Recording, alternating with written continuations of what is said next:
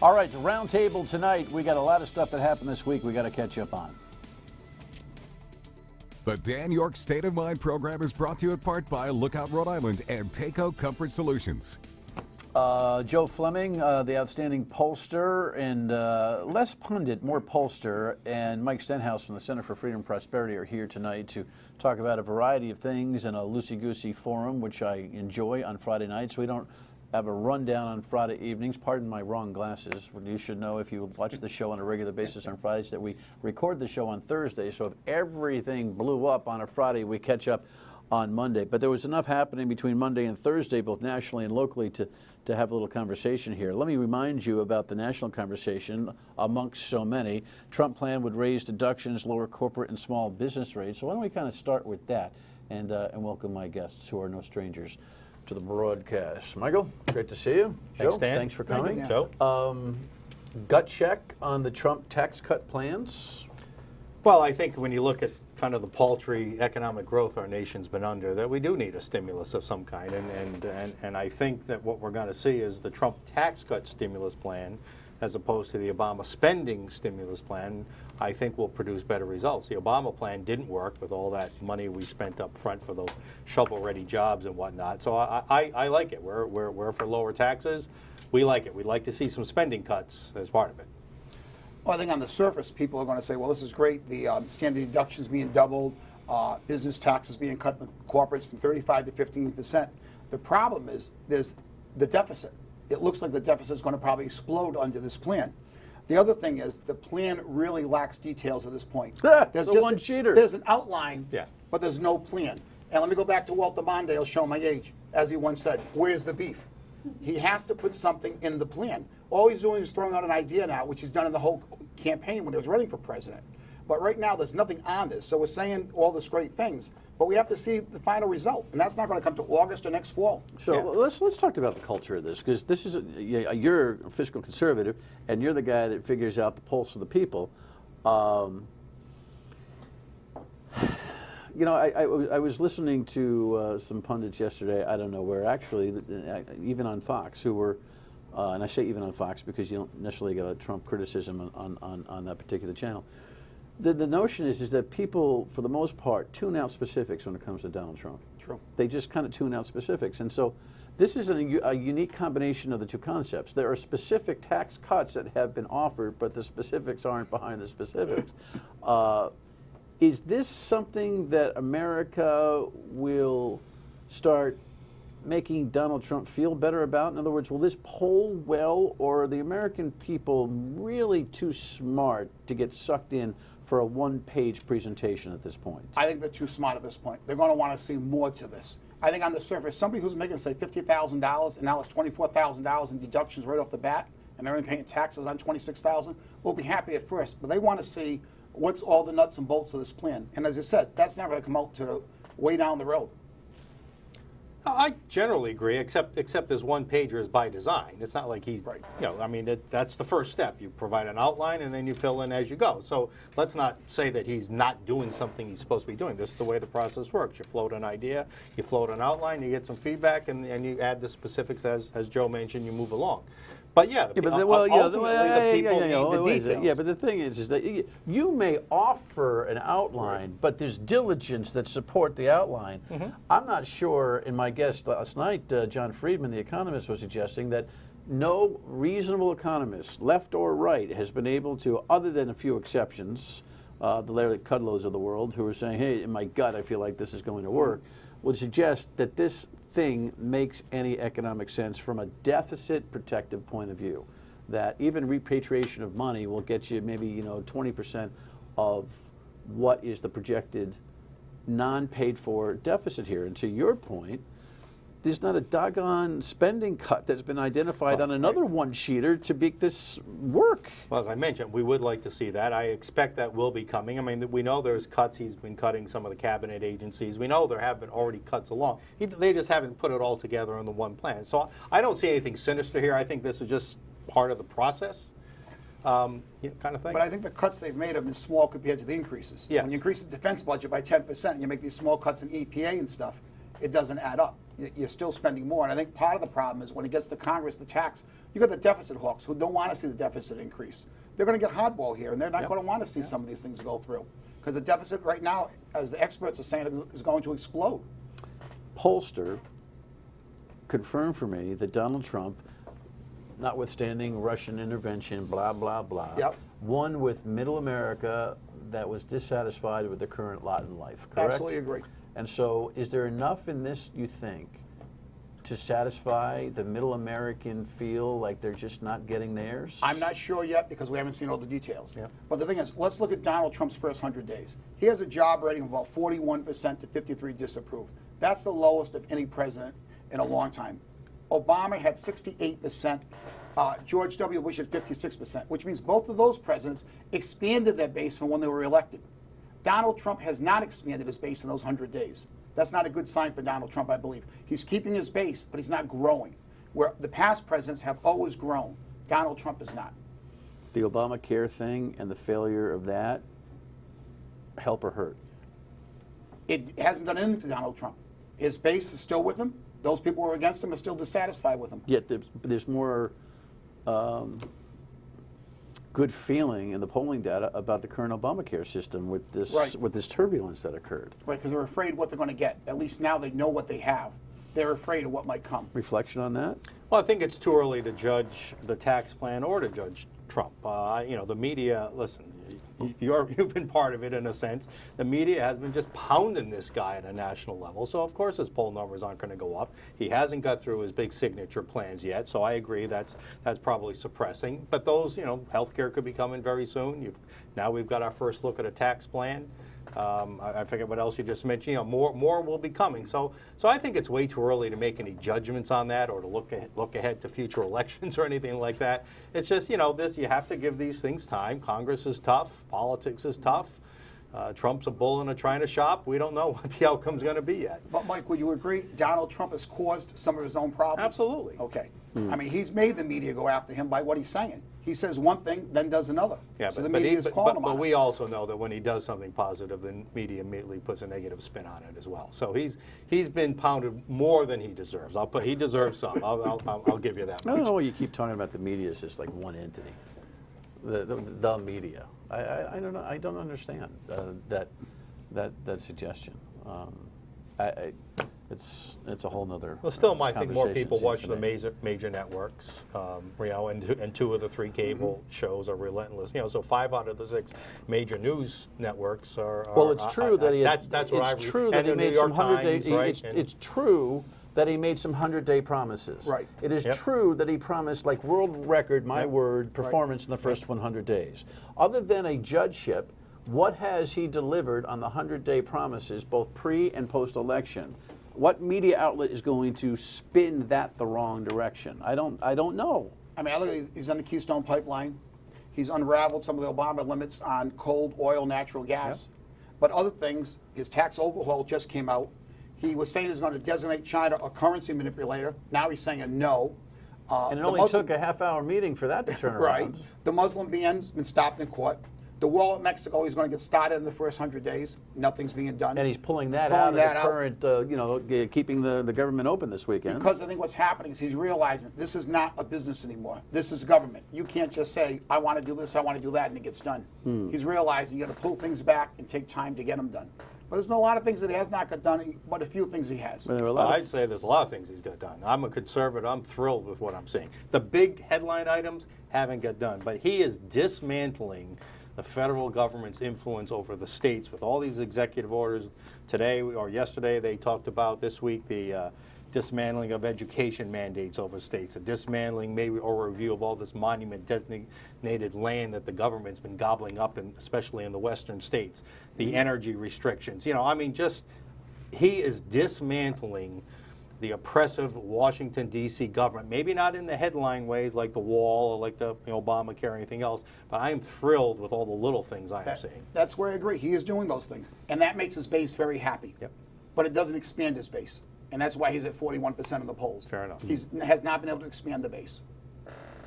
It's so funny. I love listening to you guys speak, and especially you, Joe, because everything comes back to Electability, re-electability. You don't think he's running for re-election already? Of course he is. And there's another guy that's doing it too. He's running the city of Providence. We'll talk about that when we come back. Stay with us. Providence is all in for youth and education. We are making progress, we are building momentum, and mark my words, by working together, we will indeed create the best urban education district in the entire country. That's great. You know, hey, listen, what's he supposed to say? We stink? You know, we're stinking the joint out, we're not making any progress, and gosh, I have no idea when we're going to get our act together. You're never going to hear that. The Ed Commissioner will be here next Wednesday to kind of talk about that and more. But Jorge Elorza is in a really interesting spot right now. I have never seen, Joe, you may have a thought on this, I've never seen a guy exclusively tilling his re-election base with everything he does. It's almost as if it's not immigration and it doesn't have a touch of immigration in it, it ain't going to get done. There's no question he's playing to his base. No question at all. He's really trying to build up the minority community. If I remember correctly last time, Buddy Cianci did pretty well in that community. So I think the mayor's trying to really expand himself there to put himself in a very strong position for re-election by doing all these things. It's sanctuary city defense. You know, I don't know if you have a point of view on this, Mike. Sure. The sanctuary city debate in America right now, and even the Ninth Circuit, we have another district court judge who said, you know what, you can't penalize Donald Trump, you can't penalize Providence, San Francisco, or anybody else for non-subject matter funding. In other words, if there's something germane as a funding mechanism germane to activity, that might be constitutionally palatable, but you can't take away, for instance, highway funds or bridge money or school money for that because you're not shipping undocumented people to ICE. Judge stopped that. But there's a way around that. Meaning? So the way that when they get the grant, it doesn't say that. But in the future, what I'm hearing is when these federal grants, it is going to say in order to get these grants, you must, the strings, you must comply with this, this, and this. Right now, those grants don't say those things. In the future, they will, and that's how it's kind of. Right now, they well, that'll be enforce constitutionally tested as well. Well, no, I don't think so. Well, what? Forever. In order to be federal able to funds get, have strings attached. Well, in order to be forever. Able, but the strings are always attached to the subject matter. That's what I mean, and it will be the subject matter. So if you want, law enforcement funds, you're going to have to comply with federal law enforcement. But you can't tag school funds or infrastructure funds or anything but along that line. line. It will be specific.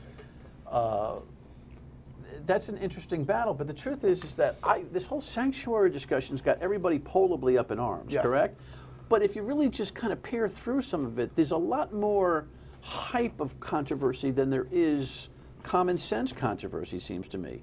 That the city of Providence does, if Joe, you're an undocumented immigrant, and we pull you over at a stop sign because you blew through it, but you've got no other, serious, violent stuff. We're not calling ICE about you. Correct. But Donald Trump's plan doesn't call for that yet, at least. Right. In other words, there's a whole lot of angst over stuff that if you just peer through this, there should be more calm. He wants the criminals, which is the same thing Obama was doing. Exactly. And yet Elorza is screaming bloody murder about immigration and this and that, and he's actually got people fueled over a Trumpian position that really doesn't exist either. So to take that to the next logical step, this is what bothers me about what we're seeing in the state and especially in Providence is that politically they're spending so much time on such an issue that is of, I don't want to say trivial importance, of course it's important to those families, but doesn't deserve that kind of bandwidth. I would like to see the mayor and our state politicians focus more on the working families, the people that are making this state go, the small business owners. And it's all these politically correct, media-hyped special interest groups that seem to get all the political bandwidth, and I think that's misguided. But in Providence, it is important. Because might be good for voters. Right, but also a lot of people are concerned about that. If you're in another city in Rhode Island, that won't even be brought up, because that's not an issue there. But in Providence, it is. Central Falls, it would be. Now, in this, again, this program is being recorded early afternoon yesterday, Thursday. Last night at 5:30, meaning, well, 4 hours from where we are, but last night for you, the Community Safety Act in Providence was being revisited for a second vote. This is unbelievable. this is, you've got folks here who have, you know, expletive the police dispositions, who are driving some of the agenda here. I would think that most reasonable people don't want to see profiling. No. Correct? People Your do not. polling data. I agree. People they don't don't want to see profiling. No. They want to see people treated with respect and with equity Correct. on the community. But the lack of organic discussion between legitimate concerned members of the community and the rank and file of the police department is so wantonly obvious here. This Community Safety Act is again another how do I get reelected type of thing, both for the council in their wards and the mayor, is it not? I haven't really followed that close, so I can't answer it fully, but I would think if they all worked together from the beginning, you probably could have come up with something that everyone would have been happy with. Right now, the police are not happy with it, I know that. You know, this was news months ago, but I hold it in my hand again. This is a copy of the letter from the Providence Police Chief, Stephen Parry, to his officer saying you will not enforce these ordinances anymore. And so when you arbitrarily discard the rule of law, you create this kind of controversy. If you have a law, follow. If you don't want to enforce the law, change the law. But what we see here is this, we don't care what the law says attitude anymore. So you supply it with another law that then has no force of law in the courts, but really it becomes, it's a super policy that you create as an ordinance. It's a... And then when you have courts not forcing, you know, we're turning into anarchy. You know, we're really turning into little mini dictatorships around here, and we must enforce the laws that are on the book. All right, when we come back, some statewide issues. His wheelhouse, taxation. Stay with us. Dan, as much as I'd like to say, and I think it's good that we do look at our neighbors, I think we do need to be competitive, and we do beat our neighbors when it comes to corporate tax and a lot of different things. We're not Massachusetts. We don't have that high-tech engine called the 128 corridor that's generating high-tech jobs and everything else. We need to look at this thing in much more detailed, much more thoughtful way than to say we need to just, whatever Massachusetts is doing, do it better. That was an argument, a friendly one, that I had with the Majority Leader, Joseph Carci, last week, where we were talking about the sales tax proposal. Representative Jared Nunes was here as well, talking about a bill to create a study commission to drop the sales tax from 7% to 3%. And I'm thinking, well, that's my buddy Mike's program. You ripped him off there, and you like being ripped off on those concepts. We put our work out for public consumption and legislative consumption. I was saying to Carci, why can't we just get into a program where we're less than our competitors on every negative tax implication and better than our neighbors on every positive cash flow? And that's what he was saying. Oh, no, it's hard to figure out. By the way, he co-sponsored this bill without much thought, which is the way it goes in the General Assembly. Sales tax reductions, give me the 30-second rationale for a 7% to 3%. All right, well, I want to thank Rep. Nardelillo for actually putting in the bill to drop it from 7% to 3%. So that's without a study, and the Nunes put one in to study it. What's the difference? Well, it was based on our research, right? Rep. Nardelillo. Right. Listen, there's some momentum going here. You know, think of the narrative very quickly. 4 years ago, when we came up with this, we had a governor, speaker, didn't want to hear anything about it. Didn't want to hear anything about letting people keep more of their money. Now we seem to have a speaker who's open to it. Back then, we also passed a liquor tax, sales tax repeal. Remember, to give parity with Massachusetts. A recent study we put out this week shows that industry increased by 21.4% in the 2 years after this. It makes a difference. So we now have proof that it works in a major industry. In fact, we're projecting with the sales tax at 21.3%. Now we have a commission supported by the majority leader, and the question isn't should we do a sales tax like the last commission we had, it's how would we do it? And then when we come out of that, we're going to say, okay, the first commission, how do we feel about the projections? The second commission's now going to say, are we comfortable with how we would get there? And then I think by this time next year, we might be looking at a real something. What do the people want? Well, obviously, anyone who says they're going to cut taxes, people are happy with it. In the last Bryant Hassenfeld poll that we did, we asked the people, of these four choices, which tax would you like to see cut first? And it was the income tax. The state income tax was first. The car tax was second. To be honest with you, I was surprised. I thought the car tax would be first. Sales tax was third, and business taxes was fourth. They weren't, it wasn't like income tax like 50%, but it was higher than all the others. Yeah, speaking of the car tax, I mean, this is, the Hassenfeld poll actually made the governor all of flitter because she actually pulled 20 points higher with her 30% reduction in value and thus reducing the car tax versus the speaker who wants to eliminate it over 5 years. That must have gone up his wazoo sideways. The bottom line is Her proposal was like $50 million. His was $215 million. We put both price tags in the question. You asked the governor question first, though. Do you think Yes. that impacted? Well, I think if we asked the other one first, it would have really impacted it. By asking the governors first, I think you're better off. But I think people, when they saw the price tag of $215 million a year, that made them nervous. Not that they don't want to pay no car tax, but it's how much it's going to cost the state. You know, I'm not surprised by that poll because you think of it. The car tax, you get a bill, Right. $200, $500, $800. The income tax, you see it on your pay stub. Every sales tax, you don't see. You don't Right. feel it's a stealth tax. But you know what? We pay 5 times as much in sales tax as we do in car tax as a state. You know, over $1 billion compared to a couple $100 million. So the sales tax, you don't feel it or despise it Right. as much because it's just a part of everyday life. But when you see that on a bill, You're I correct. think that's why that polls differently. Well, which is going to win? There seems to be a momentum for tax reduction. Yeah, that's a good thing. That makes you excited. Yeah. I'm not arguing about it. Of course, you got to pay for these things much more acutely in state government than you do in federal government, because the federal government just roll deficits, and there's no super government Right. that says to the federal government you can't do that. But we have a law that says you got to balance the books. I think the revenue conference is May 10th this year. I think that's going to tell them how much money they have to The play with. projections are down $30, They are $40 million. down. I think they're up, but they're down. If you know what I mean. They're higher than they expected originally, but they're lower than they expected now. If that makes any sense to Well, you. they got excited. Right. About Yeah, it. exactly. They raise Yeah. their. Yeah. So, I mean, they're going to make some tough decisions on what programs they actually want to put through this coming year. Real quick, couple of big issues. You've got a professional conflict, so Yes. we can't talk about McCoy Stadium becoming Park in Pawtucket. Are you guys taking a position on Well, this? I'm going to separate myself. Our center takes a position. We don't believe Rhode Island's in the state to hand out corporate welfare. Personally, I believe, okay, personally, and I think I've heard you say something similar. These knee-jerk reactions, either for or against, this is a serious issue.